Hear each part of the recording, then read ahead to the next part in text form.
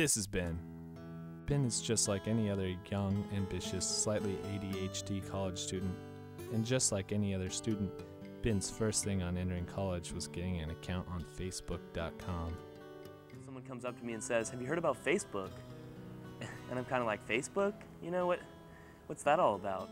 At first it was harmless, a hobby almost. Then it became an obsession.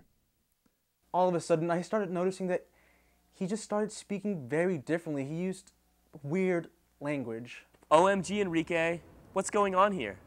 WTF, don't you read my lips what I'm saying? He just stopped talking to me. We live in the same dorm room, but we really don't speak to each other anymore. And he thinks he's a big man on campus because he has 839 friends. Really, Ben? I mean, 839 friends on Facebook. That was hot shit. He apparently began adding random people to his friends list.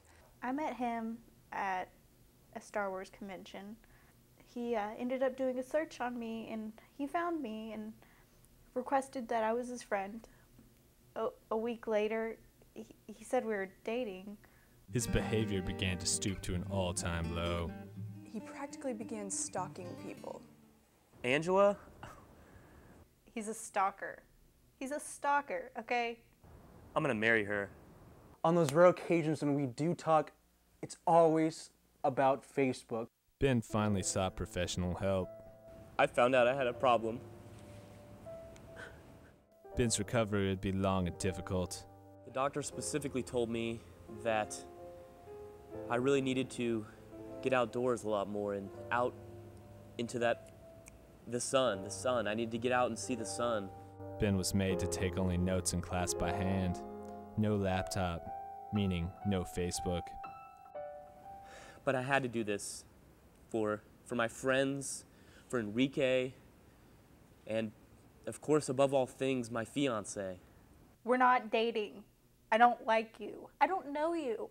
I had Ben keep a journal, something he could keep his thoughts in, well away from Facebook. Here is an excerpt. Day 17. I'm losing my self-restraint. I've been binge eating Wendy's Junior Bacon Cheeseburgers and chocolate Frosties for the past 3 days. I want desperately to update my outdated profile picture and write on Angela's wall, just to tell her I love her and I miss her. For God's sake, our 5-day anniversary is tomorrow. Oh God, help me. End quote.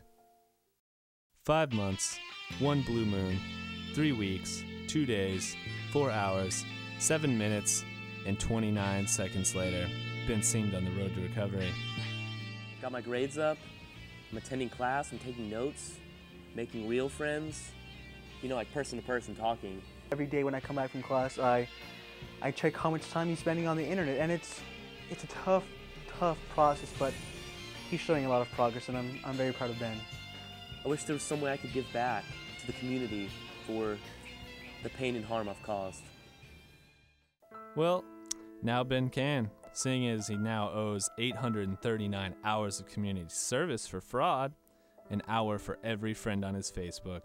He filed false information on some financial aid applications and scholarships. There are sections where you write about what sort of leadership positions that you've been awarded or held. Leadership roles included president of the OMG I Feel So Bad for Karen group and the administrator of the Hot Latina Sisters group.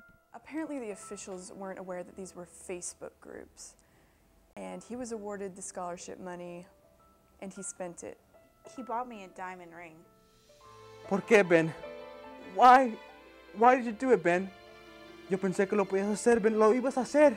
Ben now travels to various schools lecturing on the dangers and pitfalls of Facebook, MySpace, and other internet community obsessions. Some words of wisdom. Facebook is a tool, and if you use it properly, it can do many things for you. It fucking ruined my life. Whether Ben will benefit from his present situation, we'll only know in time. For now, I G2G LOL CUL @TR Holmes.